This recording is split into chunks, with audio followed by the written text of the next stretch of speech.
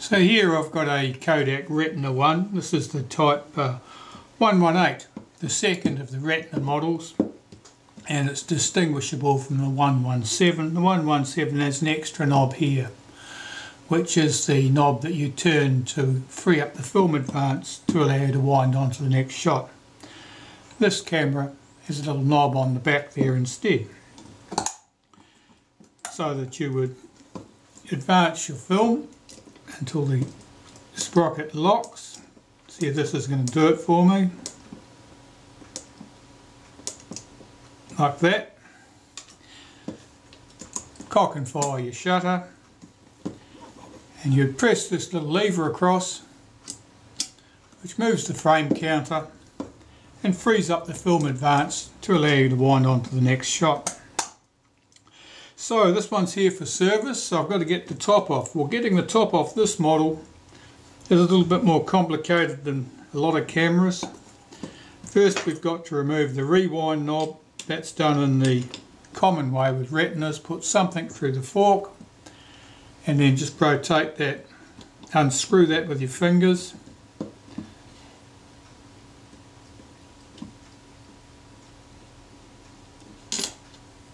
Pop that to one side. Now we've got the advance knob. This is screwed to the shaft, but first of all we've got to lift off this piece here, this advance and rewind lever. This is held on with a tiny screw there. Is there one on the opposite side? Yes, there is. So first of all we've got to remove those screws.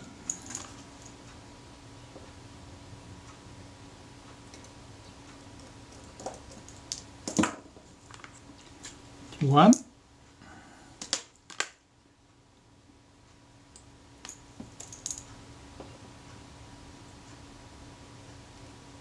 two, and that frees up the little plate that holds this lever down in position.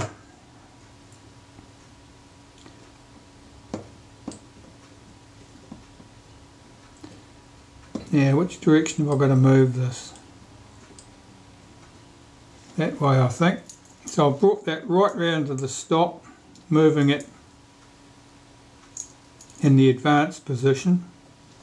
I'm going to lift that lever slightly. If I can get under it, lift it over the post, rotate it further, counterclockwise, and that allows me to lift that off, complete with its little retainer plate, which was held down with the two screws. There's the little retainer plate there. So that's removed our advanced rewind lever. I've still got to get the advanced knob off, and the advanced knob is left hand threaded, and I've got to hold the shaft from inside the back of the camera from rotating, so I've got a spanner to do that for me if it'll engage the shaft well enough. I'm not sure that they sized these particularly well when they were notching them. Sometimes the spanner fits, sometimes it does not.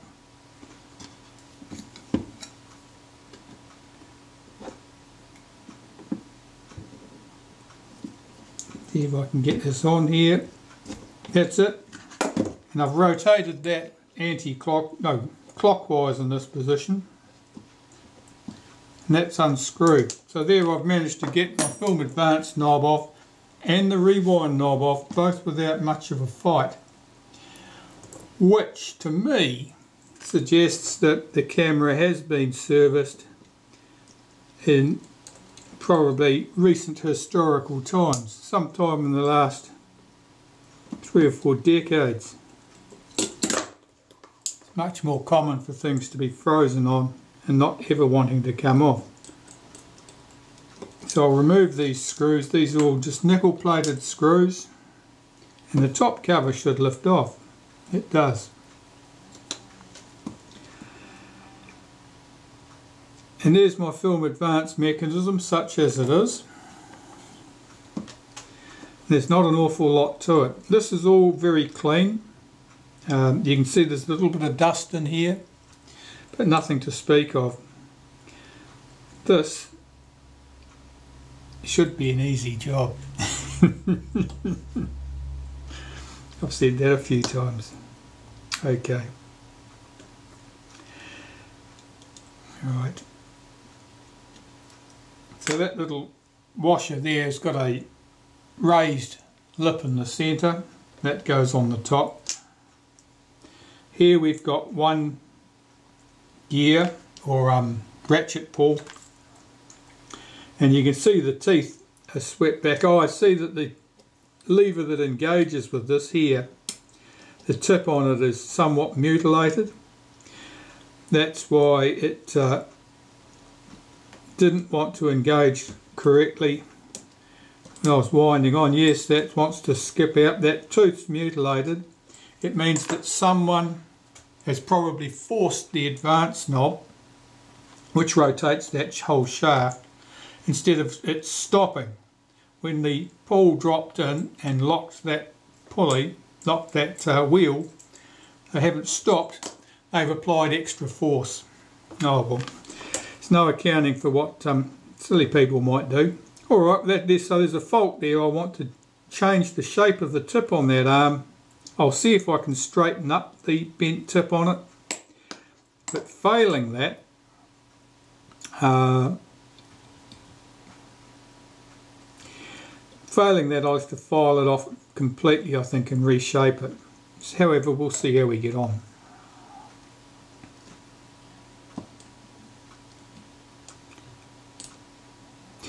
Right. I'll take this screw off here. Take great care that you don't, you make a note of where all these pieces fit and their orders, which way up they go.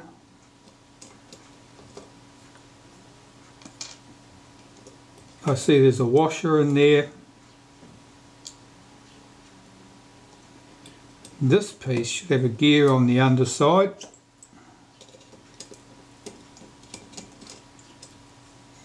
It does. All these parts are very clean.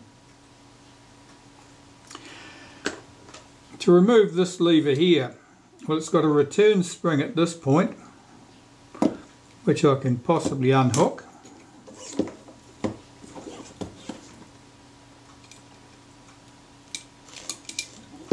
That's good. We have a return spring on the end of the counter at this end, which I should be able to unhook from here once I get this off. So we've got a single screw here.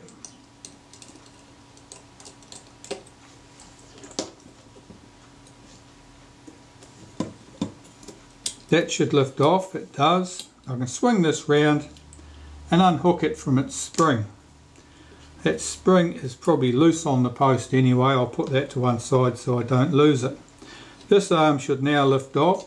There's no spacer or anything under there. We've got this spring here doing its best to get lost or damaged. I'll leave it in place for the moment.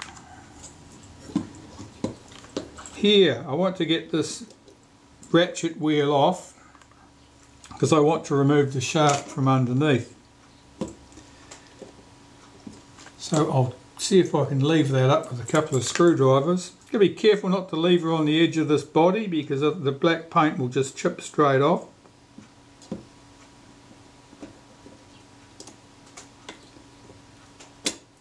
That's it. That lifted very easily. See, there's our ratchet wheel. We've got a plain disc underneath it. 3 screws here hold the advance shaft mechanism in place, and the screws are tight. Screws on old cameras tend to fall into one or two camps. They're too loose or they're too tight. They're always a problem. Then careful not to damage that spring. I can lift out the advance shaft. There's its return spring. That's for the little dog here, which changes the advance from advance to rewind. When you swing the lever across, it lifts this little dog up out of the way of the take-up spool, which I can probably wriggle out of the back of the camera. That's got a very steep rise in there, on that slope, and that dog drops in and drives it, and that's what allows us to pull the film forward. And when the rewind lever is in the correct position, it lifts this dog completely out of that drive dog position and allows this to be pulled backwards for rewinding your film.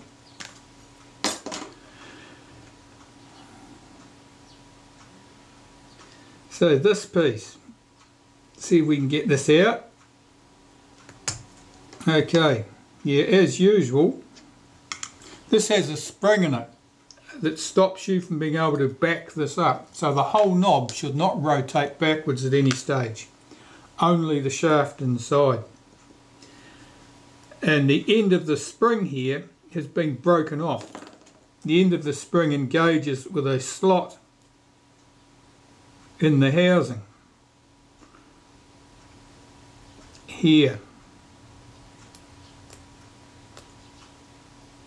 and that's just clogged up with filth. That's probably been broken for a long time. So how does that end of that spring get broken? Well, that spring's job is to stop the film advance knob from being rotated in the wrong direction at any stage. If somebody gets to the end of their film and decides they want to rewind the film and doesn't bother flipping the rewind lever over and just starts cranking on it, that potentially could break the end of that spring. And the alternative is if somebody wants to advance the film but they haven't taken note of the direction of the arrow on the advance knob and twist it in the opposite direction, that would certainly break that spring. But one way or the other, that spring's broken, and the answer is always the same. It's got to come off, and I've got to create a new 90-degree tip on the end of that spring so that it'll lodge into the groove in the bush here.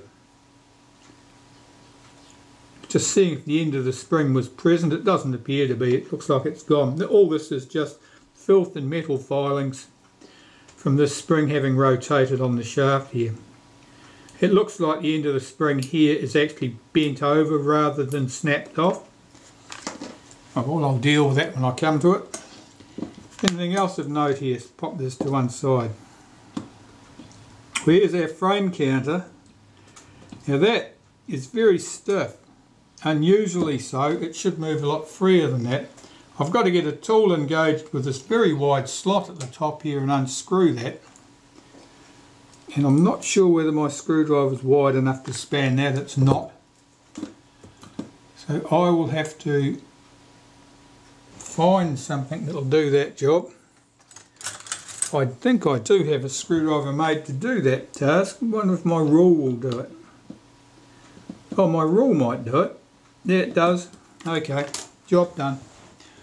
I just used the edge of my 6-inch rule there in the slot in that screw. Right, so what have we got here? We've just got a spring, a tension spring underneath. Here we've got the counter disc and its gear all attached. It's all one piece. And you can see the little ratchet teeth there. And that gets pushed forward one position each time by this lever. As you move the lever, it just shifts this one position each time. So that's easy. There's not really much left at the top of the camera here now. I'll just remove the film rewind bush so I can clean the shaft and the bush.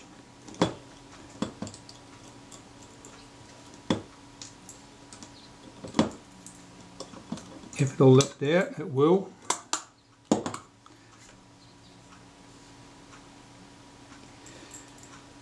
This little spring clip part here is a little bit distorted. That's exceptionally normal. It just means that somebody's been pulling and twisting on it a bit, and these parts just need to be cleaned to get rid of all that old sticky dried out grease. Get them all nice and sparkling clean again, and then fresh grease for reassembly. So that's pretty much the top of the camera dismantled. I've got no special reason to remove this. The sprocket shaft here is turning freely, and there's no special reason I need to deal with that. To lubricate that, I would need to remove it from the camera, which I could do easily enough. There's a single screw here on this little gear. Undo that screw, I could lift that shaft out completely. In the back of the camera, so I can see there's a great gob of something nasty here. I don't know what that used to be. Yeah, very unpleasant looking stuff. And there's just dirt here, verdigris and dried out grease and so forth, which needs to be dealt with. The back cap here is a bit reluctant to drop over, but I think a little touch of graphite grease or something on there will sort that out. And of course, got the struts and the bellows to deal with. But one thing at a time. I'm just going to clean up these components from the film advance mechanism here at the top of the camera. Just because I want to get that advance working correctly. And I'm interested in the state of this little pawl on the arm here that was damaged.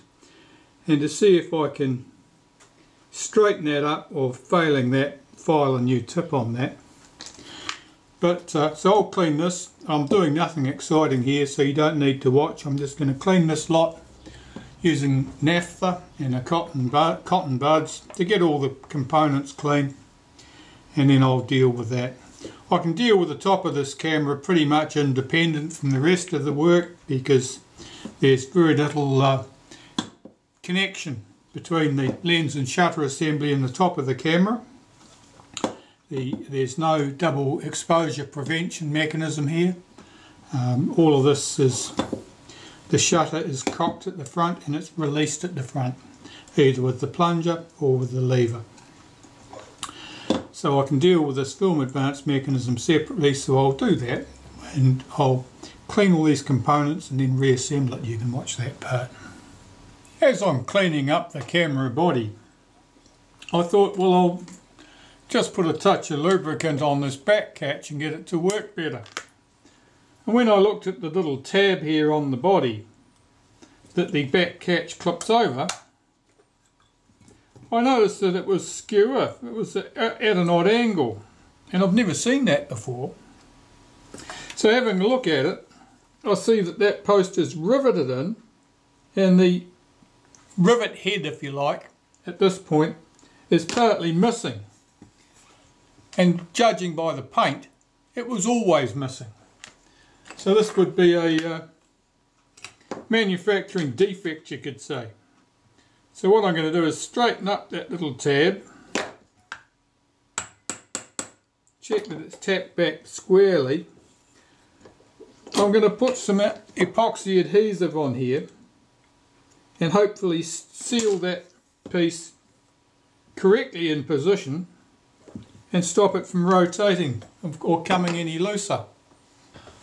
Well, the first task I've got with this film advance is to reform the bent tip of this spring. It may be that that's snapped off, it may be that it's just bent back in. So I've got to bend that little tab out so it sticks out at 90 degrees. So let's see if it'll play nicely for me. It may just snap off. No, that was just slipping out of the pliers. Well, that looks good. Of course, it probably sticks out too far. Let's have a look.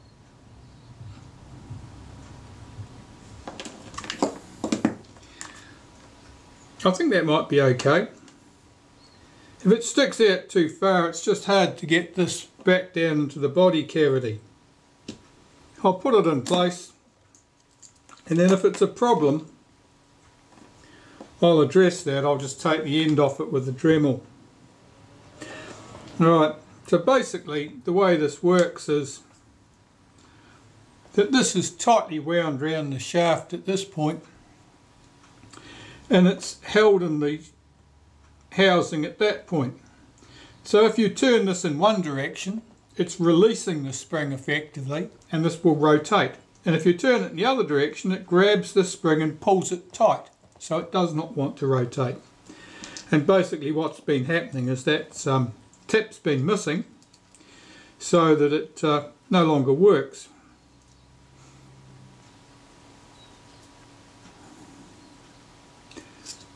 So I want that down at the bottom. It's got to be down that way. Right, so I need to put some grease on there first, and I'm thinking what's best. Messy though it might be, I think the graphite grease will work better there. So it does need to be able to turn freely in one direction. So I'll put a bit of this on here, and I'll get my fingers nicely covered in filthy black grease and get this spring in position. Of course, it's always a bugger getting something like this down in position. So I'm running round the coils with the tip of a screwdriver, pushing it gently over into place.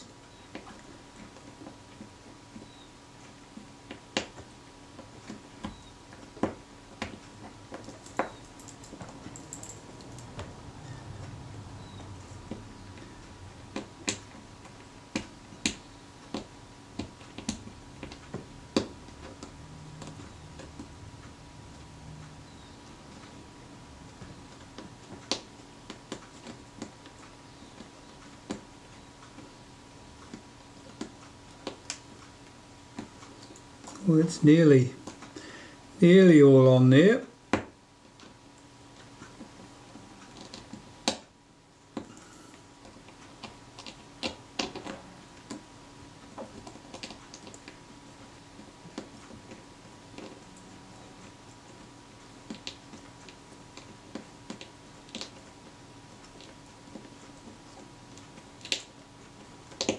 That's it. Push that spring down. Yeah. So if I hold that tip against my finger, I can rotate the shaft in this direction, but in the other direction it would just lock solid. So that's all that's required there, and I'm going to put a little bit of graphite grease, since I've got it in my hand, into the bush.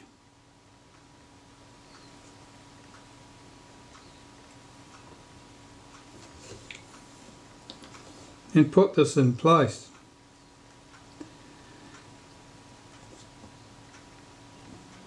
See if I can get that spring, the tip of that spring seated in the groove there.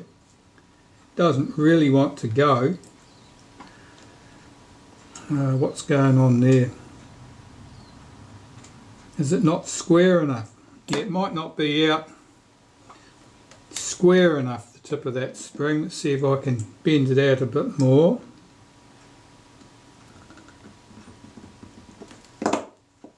So if I overdo this, it'll just snap off.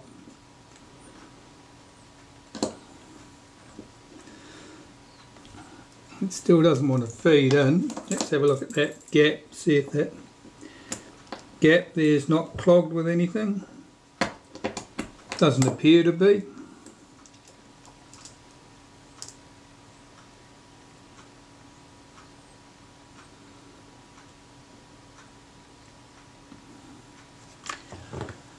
I'll just tap that in place, I think. See how we get on. Support that in there.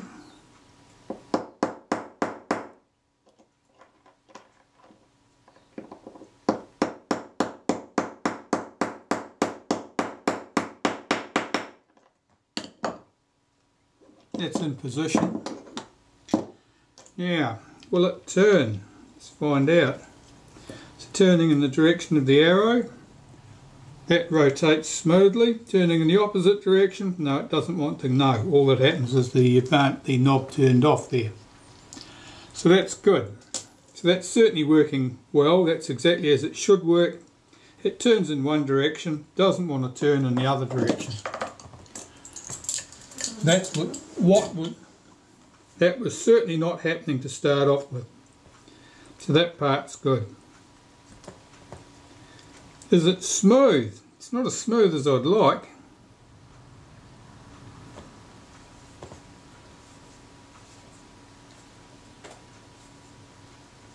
Just feeling that, just trying to feel what's happening. No, I think that's okay. I think that'll wear in nicely. Right, can I put that back in the body? I expect so. Zoom you out a bit. The contrast's up, the sun's coming in the window. I'll just pull this curtain across. That's better. So a little bit of synthetic grease here, which I'll put on that post and on that spring where it bears against the take-up spool. And the take-up spool in this case is metal. I know later cameras had Bakelite take-up spools. This is metal. Let's get this in place. Why does it not want to be down? That's better.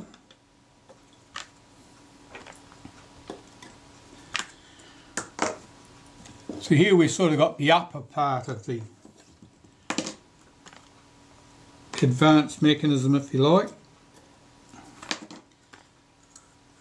Now the piece that actually drives the take-up spool is this little dog here.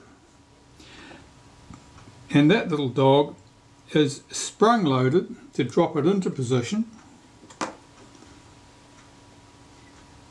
and that lever,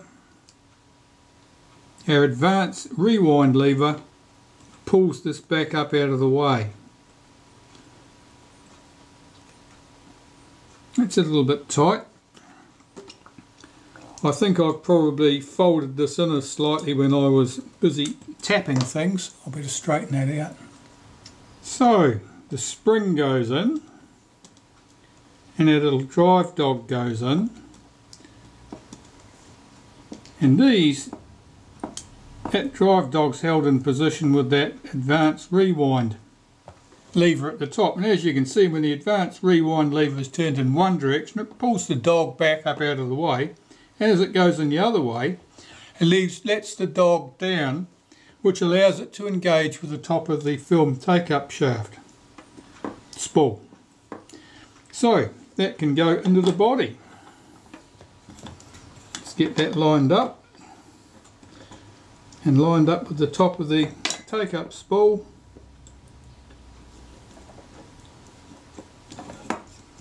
Make sure I've got that little spring not trapped under there.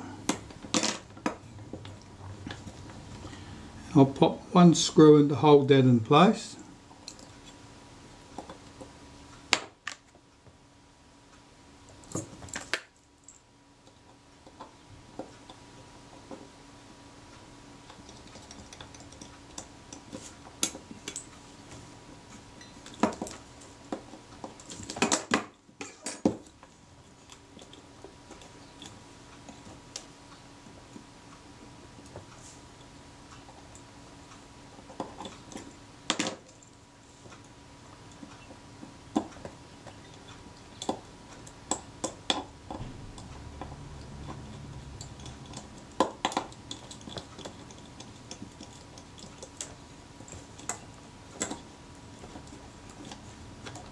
Yes, that rotates.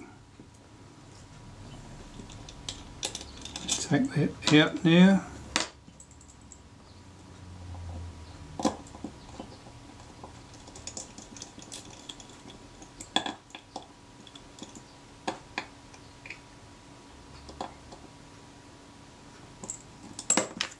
Okay, so far so good. Let's just wind that on. Oh, that won't wind on at the moment. It's not going to go. Let's get that plate on there.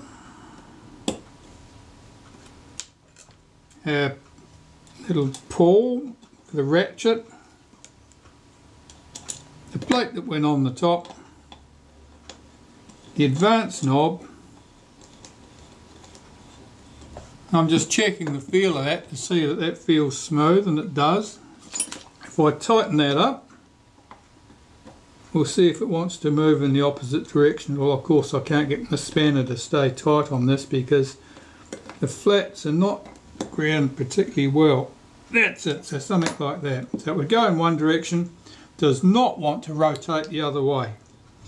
That's good. If this was wound right down tight, we should be able to revolve the, pull that dog right up out of the way and allow the rewind, the shaft, the spool to turn the opposite direction.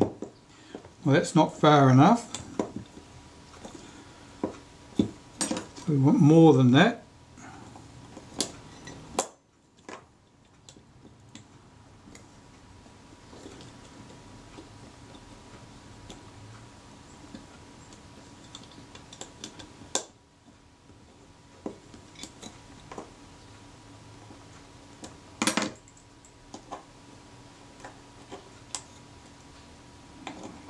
Get under here and lift that.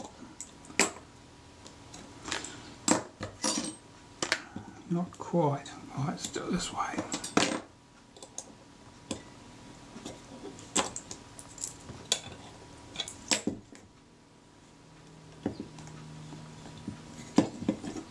Well, that drive dog's not lifting out all the way, so I've obviously not got my timing of that quite correct there.